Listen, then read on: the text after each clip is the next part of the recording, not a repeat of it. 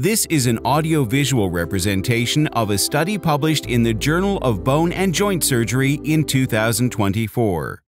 Delays in the treatment of acute pediatric musculoskeletal infection can increase the risk of complications such as limb deformity, joint damage, and prolonged hospitalizations.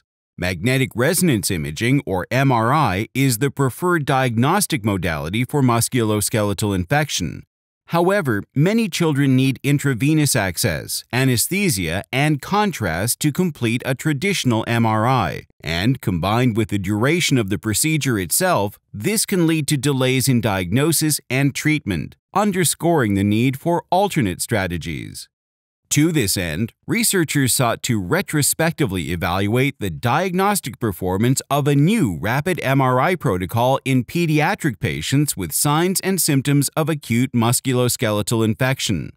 The traditional cohort, or TC, comprised 60 patients examined using conventional MRI protocol, and the rapid cohort, or RC, comprised 68 patients examined using the newly developed rapid MRI protocol. The study revealed anesthesia rates of 53% for the TC and 4% for the RC, and contrast administration rates of 88% and 0% for the TC and RC respectively. Furthermore, the median time to MRI was 6.5 hours for the TC compared to 2.2 hours for the RC, while the median duration of MRI was 63.2 minutes for the TC and 24 minutes for the RC. Additionally, the hospital stay was 5.3 days for the TC and 3.7 days for the RC, which was associated with a cost of $47,309 and $32,824 respectively.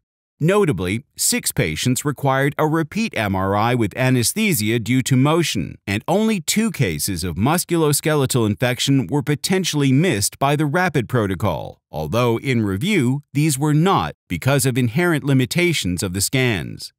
Overall, the rapid MRI protocol significantly decreased the time required for image acquisition and interpretation, eliminated the need for contrast while significantly reducing anesthesia needs, and reduced the length of hospital stays and associated costs. The low rate of failure and high sensitivity of the rapid MRI protocol make it a valuable tool for the timely diagnosis of acute pediatric musculoskeletal infection. Multidisciplinary team involvement was found to be vital for effective deployment of a new rapid MRI protocol.